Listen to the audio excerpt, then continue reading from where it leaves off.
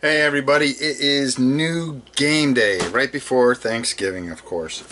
So I went down to Cool Stuff and picked up most of my order. One thing did not come because they don't release it until a certain time, and I missed out on Warhammer Quest, which I pre-ordered, but I got to go back on Monday because I got to get Blood Rage, 3 copies of Blood Rage and 2 copies of Forbidden Stars for charity, which finally released, and so I will get that. But what did I get today? Well, let's take a look.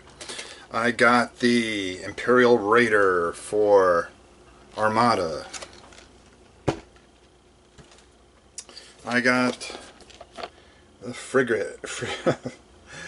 I got the frigate.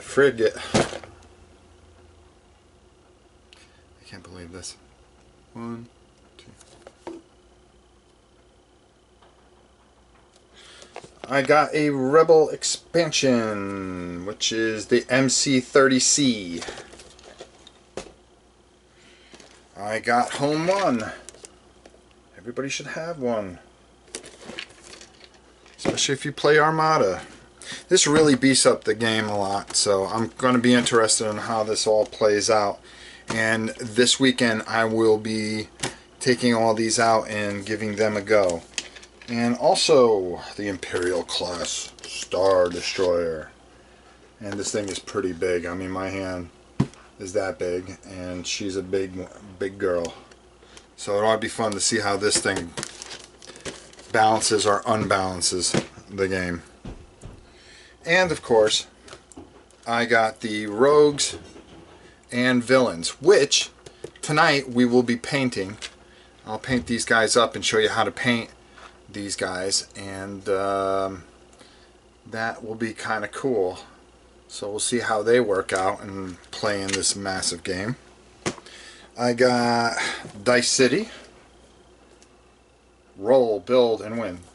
Not everything I get is figures. I do get board games. Shocking. I do get board games. And I got Catacombs, the new edition. And I'm excited about this. We're going to give this a go tonight, so I think we're going to be taping this tonight.